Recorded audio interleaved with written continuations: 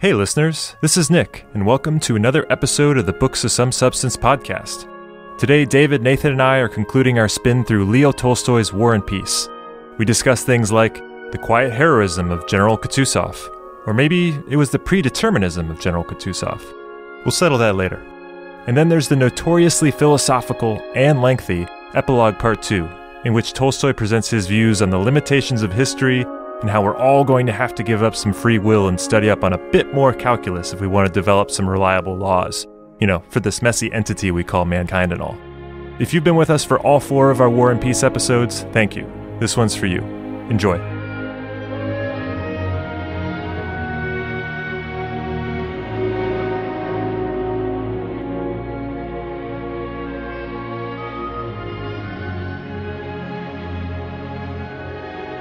Reason tells us, 1. Space and all the forms that give it visibility, matter itself is infinite, and cannot be imagined otherwise. 2. Time is endless motion, without a moment of rest, and cannot be imagined otherwise. 3. The connection between cause and effect has no beginning, and can have no end. Consciousness tells us, 1. I alone exist, and I am everything that exists. Consequently, I include space. 2. I measure the course of time by a fixed moment in the present, in which moment alone I am aware of being alive. Consequently, I am beyond time. And 3. I am beyond cause, since I feel myself to be the cause of my own life in all its manifestations. Reason gives expression to the laws of necessity. Consciousness gives expression to the essence of free will. Unlimited freedom is the essence of life in man's consciousness. Necessity without content is human reason in its threefold form. Free will is what is examined. Necessity does the examining. Free will is content. Necessity is form. Only by separating the two sources of cognition, which are like form versus content, do we arrive at the mutually exclusive and separately unimaginable concepts of free will and necessity. Only by bringing them together again do we arrive at a clear concept of human life. Beyond these two concepts, which share a mutual definition when brought together, like form and content, there is no other possible representation of life. All that we know about human life is a certain relationship between free will and necessity, or between consciousness and the laws of reason. All that we know about the external world of nature is a certain relationship between the forces of nature and necessity, or between the essence of life and the laws of reason. The forces of life and nature lie beyond us in our cognitive powers, and we put names to these forces: gravity, inertia, electricity, the life force, and so on. But the force of life in man is not beyond our cognitive powers, and we call it free will. But just as the force of gravity, intrinsically unintelligible despite being sensed by everyone, is understandable only in terms of the laws of necessity to which it is subject, from our first awareness that all bodies possess weight to Newton's law. The force of free will is also intrinsically unintelligible, but recognized by all and understandable only in terms of the laws of necessity to which it is subject. All the way from the fact that all men die to knowledge of the most complex laws of economics or history. All knowledge is simply the essence of life, subsumed by the laws of reason.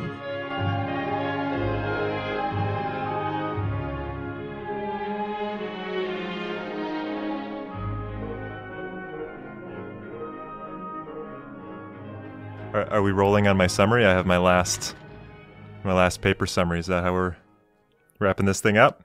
Let's do it. Either we do it by free will, or this is just the inevitable course of events. Yeah. For the listener base that after reading 1,400 pages of War and Peace is also interested in listening to 4 hours of discussion on it. Okay, so Volume 4 begins with Elena dying. And dying of what? Did anybody pick up on that? I think it was a morphine addiction. Either way, everybody was just like, oh, it's so sad to see her go. They just like totally glossed over it at the society level, right? We end up seeing Nikolay ends up in the country, and he kind of gets influenced by, I guess that's the governor's wife out there, who's kind of trying to get him to marry not to marry Sonia, but to marry Maria. And then there's the scene where Sonia's basically forced to send a letter to break it off with Nikolay at the same time that Nikolay is just praying for it, essentially. Again, the combination of free will and destiny. Exactly. And the very quickness of the event seemed to prove the letter hadn't come from God as an answer to his prayers. It was pure coincidence. And so he stopped praying. Exactly. It solved it. We then see, so Pierre is about to be executed, and then he's not.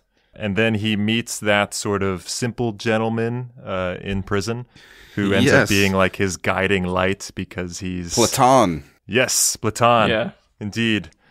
And so it kind of like gives him a new lease on life in a way. Oh, man. Does anyone have... In the very beginning when Pierre meets Platon, Platon has these great like one-liners that I feel like Nathan should render into motivational posters. We're at large, but God is in charge. Yeah. Yeah. Like clever, like, I don't know, colloquialisms for the common man. He's like, live, laugh, love. And Pierre's like, yes, that's it. They'll get turned into Julia Roberts movies. Trouble short, life's long. After that, Andre dies for real this time, I think. But what is that? What is even death? Where is he gone? That's true. Well, he has his kind of revelation about what it all means right before, and it's actually sort of very sweet, right?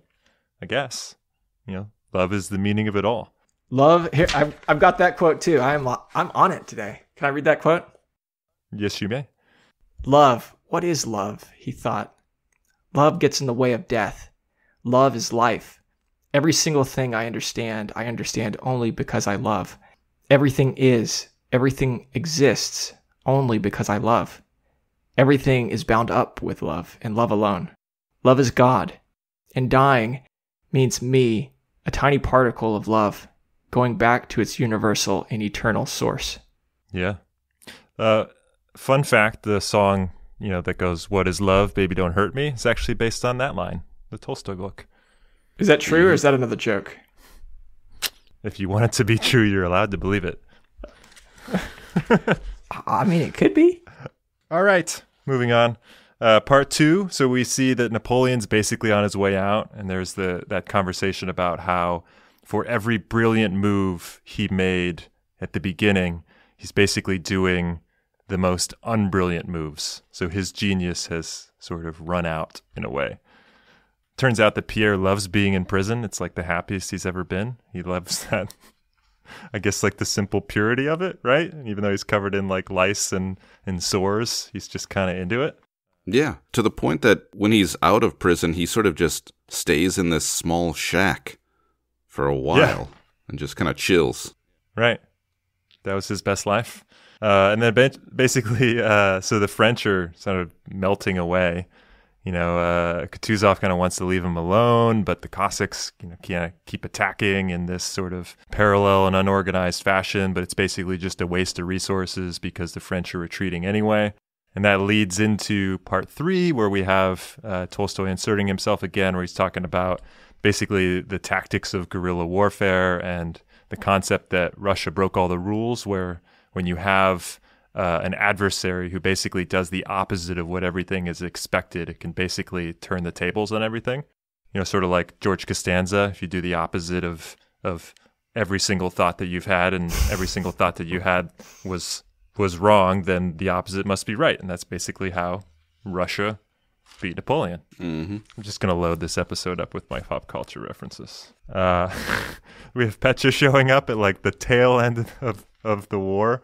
And he's so youthful and full of exuberance, and he's naive, and he just wants to be a soldier. He wants to be an adult, and it ends up getting himself killed because of that. His death broke my heart. Which was unbelievably painful. I agree. I want to see if I can find that line, because the way that because you kind of know it's coming. He kind of shows up at the front line, and you're like, what is he doing there? And he's so enthusiastic. And it's just like Tolstoy is he's leading us to the gallows here. And when he charges in, like the description of him getting shot was just, I don't know, maybe I didn't highlight it. Does he get basically like a hole in his head and kind of slides off the horse? Well, he describes it kind of like you as the reader see Petya, ride past. So he's in front. You're like looking at him from behind, and he describes him as waving his arms around, like he didn't say flamboyantly, but like kind of in this like almost like beautiful dancing sort of way. Petya was galloping through the courtyard. Instead of holding onto the reins, he was cleaving the air with weird and wonderful movements of his arms and slithering sideways out of his saddle. His horse stepped on the ashes of a campfire still smoldering in the early morning light and reared back. Petya fell heavily to the wet ground. The Cossacks could see his arms and legs twitching, but his head didn't move. A bullet had gone right through his head. Yeah, I mean, one of the best things about this book is we're ultimately going to talk about how Tolstoy uses it to put a different opinion of what history is out there, but it definitely gives the insight into the personal impacts of war and the personal tragedy. And that's probably one of the best moments for that, as heartbreaking as it is. I think like what you're talking about, how the French had lost, and I think in history, this looks like, and I think, he talks about the Russian generals besides Kutuzov wanting to just like give it to the French, just like, let's just wipe out as many of them as possible, like for the glory of Russia and for the glory of soldiers. And I think that's kind of the way you look at it in a history book, is like, well, now the Russians are routing them, and whatever, I don't know what the ratios are, but so many more French were dying than Russians. And this moment is like, yes, but a lost life is a lost life, and there was no reason for it. Well, there was a line, I think it was by Kutuzov. He's with his other men, and he's like, let's not kill them because they, like you, have mothers and fathers. Do you remember what I'm talking about? It's very brief. I vaguely remember that. He like represents the sort of better parts of the Russian military. Mm-hmm. And he's among his men as they're chasing down some of the French. Yeah, well, I mean, that's a good kind of transition into the next chunk. I mean, after the Rostovs are thoroughly just devastated by Petya's death, essentially there's this section on Kutuzov being kind of this quiet hero for exactly the purpose you're talking about. But also it gets into, the concepts of determinism and free will, about, whether or not he actually was a hero who enacted anything for history, or rather if history and the momentum of it basically just used him. And then eventually Kutuzov, after having given everything, just kind of quietly dies. Essentially history no longer needed him anymore, and he expires. I mean, Kutuzov's, in my opinion, one of the best characters and kind of, concepts in the book, right? Which is just, the time and patience are a soldier's best weapons. But also, most of his actions are basically non-actions. They're, don't attack them. We're going to give up Moscow. We're going to do all of these things. We're going to wait. And so it's a great jumping off point for asking, was he doing anything independently? Was he just going with the momentum of history? Was he actually in charge? I mean, this is basically the concept of the book, in my opinion. I feel like we're going to get into this heavy in a little bit, and once we do, we're not going to find our way back out. So, okay. After Kutuzov goes down, we have essentially Pierre's sort of happy. He's experienced life. He reemerges, and he turns out that he wants to marry Natasha. And turns out Natasha wants to marry him, and the book essentially, or rather Volume 4, closes with them getting married and kind of starting their new life. And then we go into the epilogues, or rather the two parts of the epilogue, and the first section is a split between the classic characters and some of Tolstoy's insertion of himself for his commentary. And so, we get a little bit of that early in the first part of the epilogue, where he's arguing that, essentially there's no individual events that make up the cause of other events. It's all based on all of these contingencies. It's not a single thing. It's much more complex than that. And so that sets up nicely where part 2 is going to go. And then we get kind of a little overview of fast forwarding what the lives of Pierre and Natasha and Nikolai and Maria end up looking like, because we see that Nikolai basically inherits his father's death, and this kind of drives him into the ground, and he ends up marrying Maria, becomes kind of a shrewd landowner, and works his way out of it, albeit with some questionable behavioral practices. And then, he can't control himself, and I found that to be a little amusing, where he just can't not fight people. And his wife's just like, can you stop doing that? He's like, I just can't stop. It's just what I do. And it seems to be a thing that's like not that big of a deal. I was like, I don't know. I don't think you should be. PTSD, maybe? Yeah. Yeah. Yeah, it certainly seems like that. His behavior is so chaotic. He's moody in his room, and then he's happy and joyous. And he's like, I was never mad at you. What are you talking about? Yeah. What? Where they don't want to wake him up from like his nap. They're like, don't wake him up. Yeah, that's right. You don't know. And we land on this sort of snapshot of Pierre and Natasha's relationship, sort of juxtaposed with Nicolay's and Maria's. And you could argue that both relationships are happy, but they're different, right? Pierre and Natasha seems a little bit more idealistic versus Nicolay and Maria have, I don't know, I mean, they do seem like perhaps they're in love, but maybe it's a different version or more realistic. I don't know. It's got some relationship stuff to unpack there. And then part 2, we've arrived at part 2, which is the best part. I'm not even going to attempt to summarize all this because, hey, that's impossible. And I'm not even totally sure if Tolstoy ends up proving everything that he wanted to prove. But my main point would be that he's tackling the concept of causation and how it's not easily proven, and that ultimately saying that there is no free will. If we had the ability to treat history like we do mathematics, we can generate the laws that prove how history happens. But ultimately, it seems like we don't quite get to that because we don't actually have the skill and the infinitesimally small segments of history to be able to develop those laws. And so here we are. Can I read a quote right now that I think will set up the conversation we're about to have quite nicely? Yes. Sure. From that epilogue, part 2. Is this the one about raising your arm? No, but that's another good one. This one I think just kind of summarizes it. I mean, so that it kind of runs on and on. He keeps trying to get at the crux of this idea between determination, causation, and free will. But I think this paragraph summarizes it reasonably well. In neither case, however much we vary our standpoint, however much we clarify the man's association with the external world, however accessible we think this is, however much we lengthen or shorten the time lapse, however understandable or opaque the reasons behind his action may appear to be, can we ever have any concept of absolute freedom of action or absolute necessity? Sorry, there were a lot of howevers right in the middle of that sentence. Let me just read that sentence without all the howevers so it's understandable. In neither case can we ever have any concept of absolute freedom of action or absolute necessity.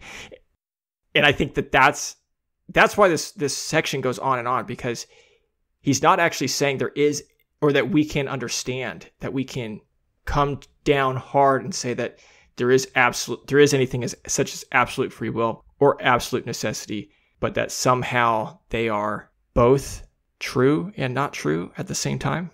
Yeah, I think that's why I was thinking about that quotation where he talks about raising your arm. Actually, that's... I don't know where it is. That's actually right after this. That is where he sort of lays out how, yes, you have free will in certain actions, but in others you don't. Let me read that real quick. And maybe even in those acts of free will, what you think is free will is actually just something predetermined that allows you to believe you have free will. Mm-hmm. Can I lift my arm? I do lift it. But this sets me wondering, could I have decided not to lift my arm in that moment of time that has just gone by? To convince myself that I could, I do not lift my arm the next moment. But the non-lifting of my arm did not happen at that first moment when I was wondering about freedom. Time has gone by which I had no power to detain, and the hand which I lifted then and the air through which I lifted it are no longer the same as the air which now surrounds me and the hand that I now decide not to move. Clear now? I think that's much clearer. I mean, yeah, essentially actions are based partly on free will and partly on necessity, right?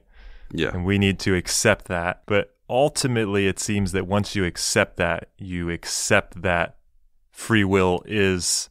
He says towards the end that if you think it is based entirely on free will, or that free will is the basis for your argument, then it ends up being absurd.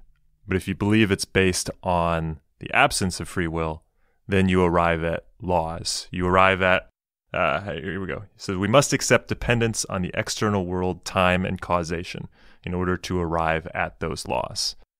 And so, yes, you get, I guess, that moment, but that moment is still governed on a dependence. So even if it's free will and your action is also dependent on other things. So it's a mixture. Yeah, it's always going to be a mixture. But when he says laws, is he meaning like laws of probability? Because how could you have like... I mean, he gets to it, but the laws of nature or the laws of God. Yeah. Tolstoy wants history to be like gravity, where we know exactly what it is and it's proven at like a scientific and mathematical level. But in order to do that, you'd have to use some of the same tools, which in this case is essentially calculus is the metaphor he keeps using. But we kind of can't get there, is what I get out of it. Well, yeah. I think Tolstoy says it's impossible to get there because you literally have to take into consideration every act by every person throughout history. Mm-hmm. In addition to an overarching governing law of God or nature or whatever that also exists. So what is he actually saying? I think it's a little bit of a cop-out. Well, I disagree. I think it's the truth. Oh, no, I also agree it's the truth. But I think I guess there's like the kind of philosophical truth, but he's making a specific critique about history or the way that history is told too. So is he ultimately saying history doesn't exist or history is a lie? Or is he saying that there is a way to tell history that is truer if we recognize this? Yeah, so essentially in calculus, if you take finite deltas, finite differences, finite points, you will get something that the more points you have, the closer you will get to approximating the reality, which only works if you have an infinite number of points. And he's basically saying that history, as defined by man and as created by man, has so few points it's not even close. And so basically this summary, this narrative that we accept will forever just be off because it's, it rarely considers, the common man. It rarely considers individuals. It just develops causation based on a couple of major people. And then he also argues that the concept that major people are representative of the will of the population they govern is also totally false. So that's basically what he's saying, is he's undercutting the whole concept of modern history. Yes, and the first half of Epilogue 2 is just him going through different versions of modern history and people's approaches to it and saying, see, this is why this is not accurate or not complete, because they don't understand this or they ignore this, fill in the blank. I want to read what ended up being one of my favorite quotes, because if you remember in last episode when Nathan started going into cryptocurrency and we sort of... How'd that work out for you, by the way? Bad timing. Bad timing. Yeah.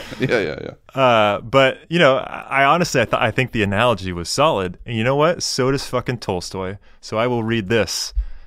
It goes, so far the study of history as part of the human spirit of inquiry has been like money in circulation, notes and coins. Biographies and national histories are like paper money. They can pass and circulate, doing their job without harming anyone and fulfilling a useful function, as long as no one questions the guarantee behind them, and as long as no one questions precisely how the will of heroes is supposed to direct events.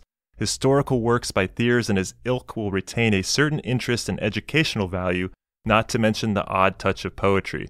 But just as doubts about the validity of banknotes can arise, like Nathan's Dogecoin, Either when too many go into circulation because they are so easy to make, or because of a sudden rush to convert them into gold, in the same way doubts about the real value of this type of historical work will arise either when too many of them are written, or when some naive person asks the simple question, precisely what force was it that made it possible for Napoleon to do that? In other words, when someone wishes to change a working note for the pure gold of a valid concept. And thus I proclaim, Nathan, I win. You won by comparing this to cryptocurrency. And Tolstoy predicted Dogecoin. That's incredible. I mean, everybody go out and buy some. It's all, yeah.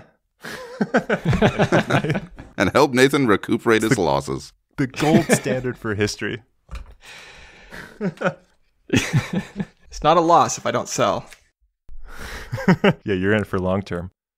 So let's tangent back to the Kutuzov topic, because I think this meshes well with this concept. So Kutuzov's actions or inactions, which are they? If Tolstoy almost in some ways is sort of, maybe not rehabilitating, but shining light on Kutuzov as a important figure, at the same time, he being Kutuzov, the character, seems to not really go against the grain. He's basically using the momentum or forces that the actions already kind of have in motion. So is he an example of free will or not, or the law? How does he get both? It seems to me that, and I think we talked about this last time a little bit with, actually I think this is how we ended up on Dogecoin, but the idea of memes, or maybe more appropriately, the zeitgeist, like the spirit of the moment. And Tolstoy talks about, I think, the spirit of the army, that you can sense whether the army, somehow, that the army in mass has the energy to engage or not. So maybe what he's saying is that Kutuzov understood the zeitgeist of the army and understood that the army was not somehow psychically prepared to engage the French. I don't know that he says that exactly, but he did talk about that a lot when they engaged at Borodino, which was the decisive battle that, depending on the historian, they won or lost, but that crippled the French military. I think Tolstoy rips that idea apart, that they would win or lose in one place, that it's all of these events coming together. And Kutuzov is, maybe there is some connection to the army as a whole, but Kutuzov, I think, is a better representative of this, because he does have he exudes free will by deciding not to engage in certain places, to pull back. It's almost like Kutuzov is this like lightning rod for combination of free will and determinism. He's just kind of like waiting for this moment that he knows will come, and why he knows it or how he knows it is never clear. But I think it's interesting, and I think a little bit maybe dishonest, maybe, that Tolstoy, he seems, I mean, this is the impression that I got, and that he seems to say that Kutuzov is that, what you're talking about, David, and that Napoleon represents some opposite of that, some person who saw themselves as an independent free will who can, through genius and planning, move the course of history independent of, I'll keep using the word zeitgeist because it's convenient, independent of the zeitgeist. And that just doesn't seem reasonable at all to me, that both of these men were caught up in a different sort of zeitgeist and in different places, and they're different people. But I don't know, does that make sense? Because it's like, oh man, because the fact is Napoleon did conquer so much of Europe, march all the way into Russia. Like, the idea that he did that of his own volition and free will and in human force, independent of acknowledging the zeitgeist of the moment. And then to say that because Kutuzov kind of acquiesced and followed this mysterious force, he repelled him. And that indicates that Kutuzov had the force and Napoleon didn't. I was going to say, even though Napoleon ultimately failed in his conquering of Russia, it's undoubtable that he altered the course of history. But could you argue that what he did was based on his free will, but also out of necessity? Just like Kutuzov's non-actions were based on his free will, but also out of the necessity that has the causation based on all of the other factors outside of them? I mean, one could argue that, but I think Nathan is asking, does Tolstoy paint Napoleon as that character, or does right? Because it seems to me, and I agree with what you were starting to say, Nathan, is that Tolstoy sort of portrays Napoleon as someone who seems to be fighting against or refusing to go with the flow of this progression of history, that he seems to be fighting against something, right? But see, I almost think that Tolstoy is trying to unravel a little bit of, the Napoleon story. Because, there's scenes earlier in the novel where, when Napoleon gets sick and he basically blames everything on his sickness. Or in this last volume, when he starts to make his non-genius decisions and actions. Yeah. Essentially, there was kind of this concept that Napoleon really was this force of changing history. And I think Tolstoy is trying to get at the fact that, the things that Napoleon did that changed history, we attribute to Napoleon. And then Napoleon's failures, we basically attribute to, I don't know, I guess the Russian forces, history. But I think he's kind of saying you can't have both, right? Napoleon either must be somebody who both, was capable of these things and also capable of failure, or he was just doing actions, but all of those were ultimately tied into the entire integration of history, and therefore all of the dependencies upon them. So I think he's almost trying to get rid of that like classic Napoleon tale of, look at this, single all-powerful man who has changed everything. I think he's threading the needle a little bit differently there.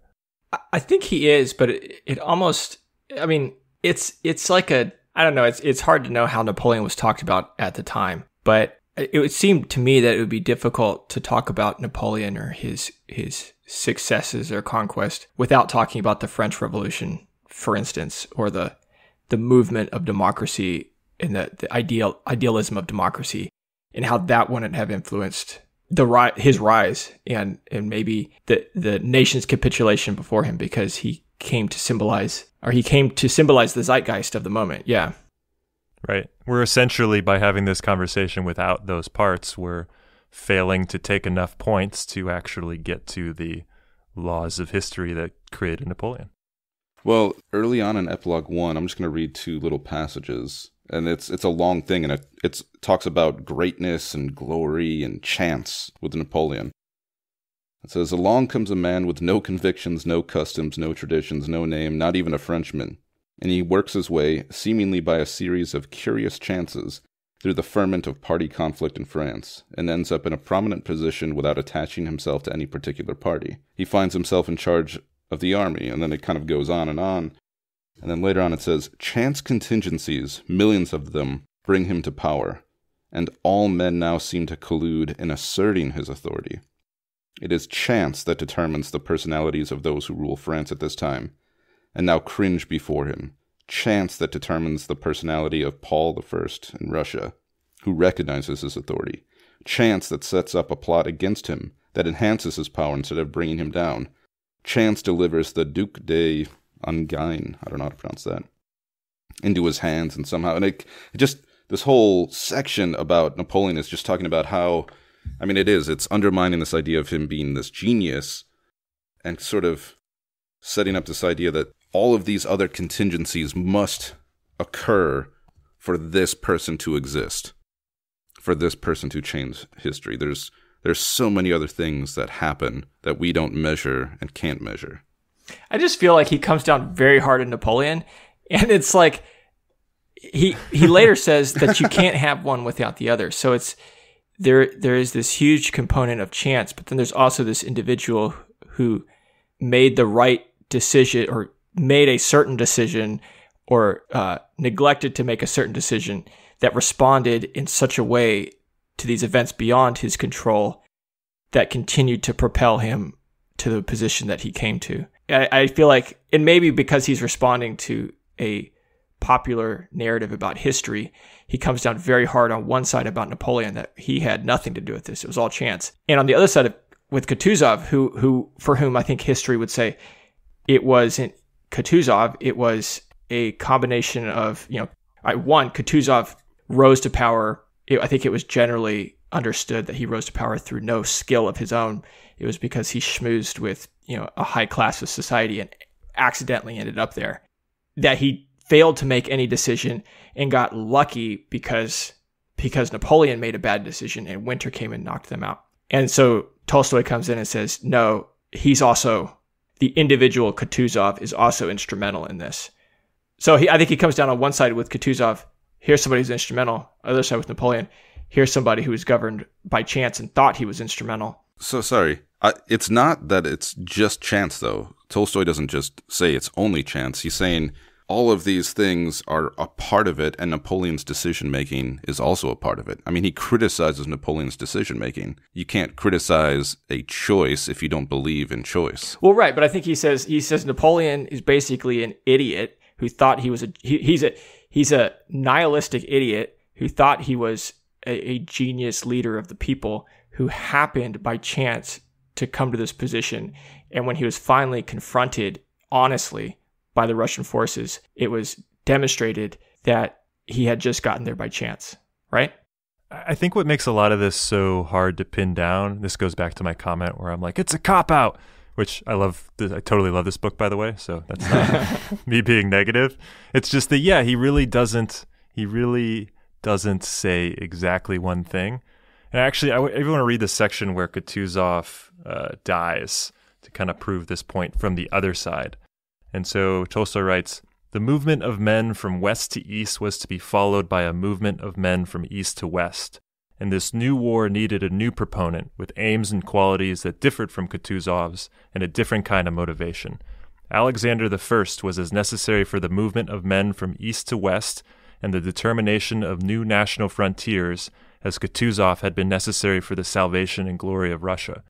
Kutuzov had no understanding of what was meant by Europe, the balance of power, and Napoleon. All of this was beyond him. For this representative of the Russian people, once the enemy had been annihilated and Russia had been liberated and raised to the highest pinnacle of glory, for this true Russian there was nothing left to do. For this representative of the national war there was nothing left to do but die. And die he did.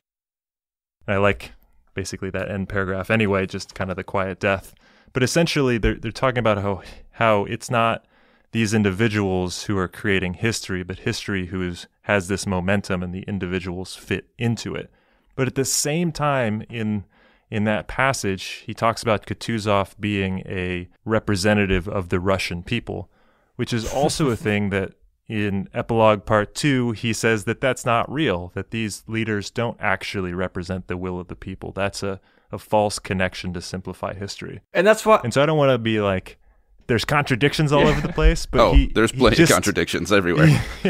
He just cycles back and forth on these things, and I think it's why it's fucking great to talk about, because he never just tells you exactly. Because I think at the end of the day, nobody knows exactly. Well, and I think we are looking at it, we're kind of doing what Tolstoy sort of rages against in Epilogue 1, which is we're focused on the historical aspects and how you'll never get anywhere. And I think where his sort of ideas shine the best are in the actual characters. Yes. And I think the book, Reluctant Hero, I don't know what you want to call him, but Pierre, I think exemplifies this idea of free will and cultural and historical and everything outside of himself, determinism. He is just bombarded by all of these other things, and he still makes his own choices, but those choices are certainly influenced by everything around him. Right? Yeah. Even from the very beginning when he marries Hélène, it just kind of happens to him. He makes the choice, but he doesn't fully understand why he made it, and he had all these people sort of influencing him, to our weird country bumpkin soothsayer in prison who, like, alters his perception of reality. He's like, oh, I'm thinking too much. I just got to live simply. You know, it's I don't know. Pierre is such an interesting character because I think he represents what Tolstoy is kind of talking about. It's just that you're not one thing. So I've been trying not to bring up Spinoza in this conversation so far, but I could feel you trying not to bring up Spinoza. We all know you're addicted. Just get it out. So this book led me on a path. Tolstoy mentions a philosopher at the end, Schelling, who was a German idealist, and that kind of led me in this progression eventually back to Spinoza, who was I got a Spinoza quote here from Tolstoy. Okay, you have a Spinoza quote from Tolstoy? No. It reads like something Spinoza would have written. It's in Epilogue 1, it says, just as the sun and every atom of ether is both a sphere complete in itself, and also a tiny part of an inconceivably vast whole, so every personality bears within himself his own aims, whilst bearing them also in the service of generalized aims that lie beyond human comprehension. Spot on. Yeah. Yeah. But I found a lot of parallel ideas in the little that I've learned of Spinoza, to be perfectly honest. And I couldn't find if Tolstoy ever read Spinoza, but the character of Pierre, I think, is a great representation of how he changes his relationship with maybe his fate or with the inevitable, and how in his fighting against it, he finds himself swept along, married to Hélène. He thinks he's making that choice, but he doesn't actually understand what choices are available to him, and how his progression later in his second marriage to Natasha, how that, even though he's still a human being caught up in events beyond his control, somehow that second decision is a freer decision than the first decision. And in Spinoza's philosophy, I think what Pierre attains and what Platon had is this idea of the blessed life. And that is recognizing that you don't have total control, recognizing that there is some degree of inevitability, recognizing that you have to submit in certain ways. And then when you have that right relationship, you can, I don't know, this is where it gets messy and where maybe our readers should go pick up some Spinoza. Is this the proper spot to interject and say that you are now working on your meditation app where you just read Spinoza? For a low fee every month, you can listen to me read some Spinoza. But yeah, I mean, all that checks out. Yeah, I've come to love Pierre as well, even though he's not my character. I'm not Team Pierre.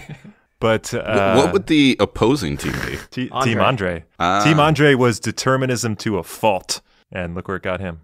He got a tiny Pierre moment at the end. Wait. Break that open a little bit for me. So Andre was so, let me use determinism again. He was so deterministic in his actions and in his willpower that he essentially was trying to go against the grain, against these structures. He put himself into these situations, and that was what ultimately kind of broke him down, versus Pierre, who hit your Spinoza-style level of acceptance to just essentially go with the stream of events and the stream of history, where he went on an extremely roundabout path that nobody would have advised, but at the same time, he emerged in a more, contented, more happy endpoint. Well, I could make the opposite argument to that, actually. I agree with you that they do kind of represent this sort of like yin-yang relationship, but arguably different sides of Tolstoy, with the word on the street. Arguably. But Andre, we get to see how Andre's story ends, and at the end of his story, he has total acceptance. Like he's so completely accepting of his own death that he no longer tries to fight it, and quite the opposite, tries to play the role of a living person for those around him because he was so at peace with his imminent demise, and kind of becomes this kind of one with love, which I think either in Tolstoy's universe or in Spinoza's, I think that is the I don't know what you want to call it, the blessed life, the union with the whole. Whereas Pierre does get to that point at the end of the book, but then in the epilogue we see him getting involved in this secret society. So Pierre's still Pierring. Mm-hmm. Well, there's a whole. I mean, yeah, we're attributing Pierre behaviors to Pierre and Andre behaviors to Andre, but throughout the whole book, they often swap, right? I mean, remember the first couple of volumes where, there were points where Andre was ecstatic and in love with life, whereas Pierre was, wallowing in his corpulence and meaninglessness. So I think there is almost, like you said, that yin yang, that push pull, where they sort of have a fixed amount of the blessed life to go between them almost, and it sort of shifts. And I think if you view them as two sides of the same person or the same concept, like they ultimately equal out together.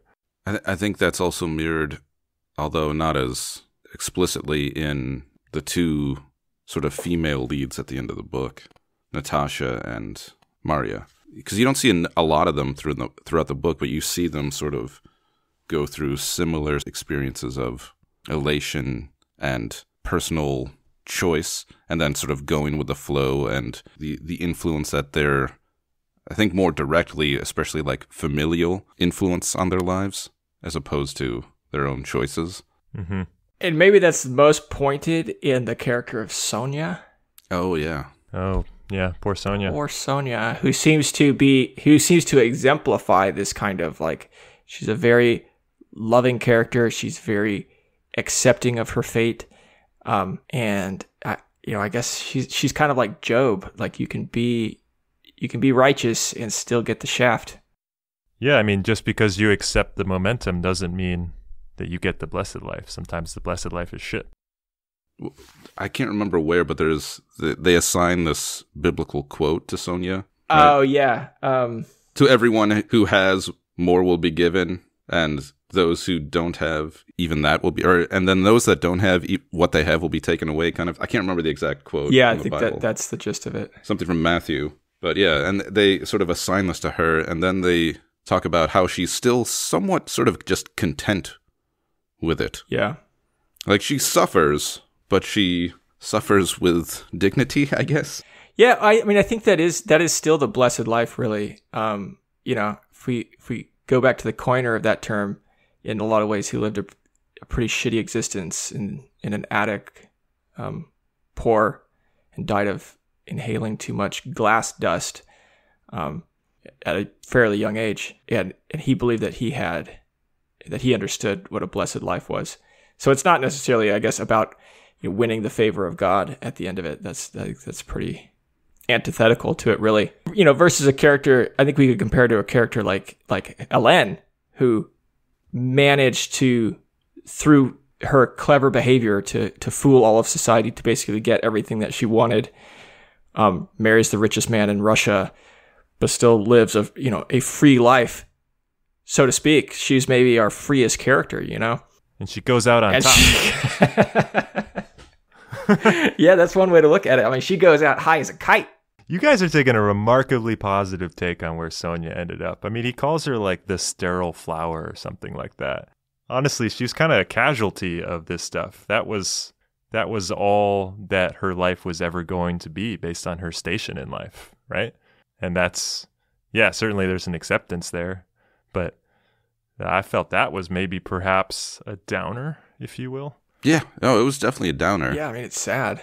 But, so I found, I can't remember where, I wrote this down on a little piece of scrap paper, and I think it was somebody talking about Tolstoy's book. And I'm just going to read this quote, so I have no idea who it's coming from. I apologize. But it kind of gets at what we're getting to at the end here. Like us, Tolstoy's characters make mistakes, suffer, and hit dead ends. Every once in a while, though, under even the worst circumstances, they experience moments of transcendent bliss or sudden illumination. The comfortable familiarity of their smooth-running lives suddenly disrupted. Their perceptions become sharpened, their understanding of what it means to be alive widened. And I think you see that in all of these characters. Mm-hmm. There's no clear path for any of them, and there's so many of them that sometimes they get lost. Like Nick and I were talking before we started that I thought Denisov was dead, yeah. But he kind of popped up again at the end of the book. But yeah, you just see all of these characters just experiencing the breadth of life. Mm-hmm. I think that's essentially. Well, thank you, unattributed quote person, whoever put that down. I agree. We're heavily researched, but yeah. That's the magic of this book is that Tolstoy is essentially tackling like the small histories and the big history with a capital H at the same time. And it can feel a little jarring, especially. I mean, we've been reading this in the local reading group. And the majority of people were not down with Epilogue Part 2. And I was just rolling. I was like, this is the greatest thing. I love what he's doing here. He's tying this all together. It's cool. He goes between these different storytelling styles. And it's also this injection of a weird history essay. Like, people just didn't like it. They were like, man, this is the worst. Why is he still talking about this? He already talked about it in the book. And I think it's brilliant. I think it's sort of a different type of fiction that he did so early before people were even thinking like that. I mean, this is really a combination of realism and like historical like essays mixed with those almost just basic, romance stories that I would have never read independently. Mm-hmm. Yeah. He just ties it all up and you get it all. You get the micro and you get the macro. He was adamant that this was not a novel. He said Right. he wanted to do something totally different. And he did. Yeah. I think it sets the stage for a lot of stuff that came after it, where people kind of focus in certain aspects, but he kind of did it from this all-inclusive, maximalist type of approach, which, to be fair, I don't think he necessarily needed everything in this book. Like that whole bees thing. What's the deal with bees? He was a beekeeper, by the way. Oh, was he? I did There find we that out. go. He mentioned bees again in the epilogue. It came back. It came back. It returned. He's like, can anyone like come up with a single reason for why bees exist? It's like, why are you fucking still talking about bees? Man, what an incredible book, though. Yeah. He also shat on the printed word. What? There's Yeah, I remember that. I don't know if you What was remember this. So, I got to read this quote because I think it's hilarious. Only in our age of arrogance and the popularization of knowledge, thanks to that most powerful weapon of ignorance, the spread of the printed word, has the question of free will been transferred to new terrain, where it cannot continue to exist as a question. In our day, most of the so-called advanced people, nothing but a bunch of ignoramuses, have accepted the research of the natural scientists, which is only interested in one side of the question, as a solution to the question as a whole. And I think that's, Nick, where you might call this a cop-out, because he doesn't care about the answer necessarily. He just likes wrestling with the question, because he's not a fucking ignoramus. I mean, replace printed word with Twitter. Yeah. And here we are. This book is full of all predictions for everything, is my end summary. And even though it's not like the style of reading or the style of writing that I typically seek out, it has quickly become one of my favorite books. Yeah. I'm with you on that one. Like, I get it. I get why everybody needs to read this. It's true. For real. Well, I love it. I love it. I mean, after I finished this book, I watched the, whatever it is, 6-hour BBC miniseries. And then, his philosophical, the last 50 pages or whatever, that sent me down this, I'm like, where can I read more about these ideas? I am neck deep in this, whatever I'm in. I don't know, but I mean, I would have thought after reading 1,400 pages, I'd be ready to move on, and I'm just not.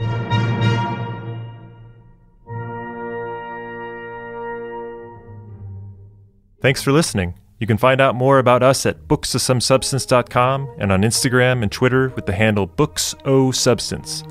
And as always, if you can, click some buttons on the internet for reviews and likes and all that good stuff. Every little bit helps. Until next time, happy reading.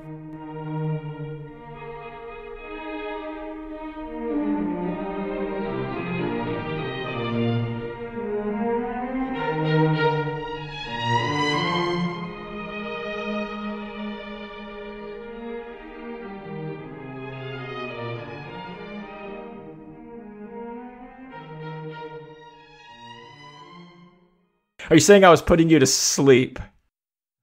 That's not what I was saying. I was just saying it had a vibe.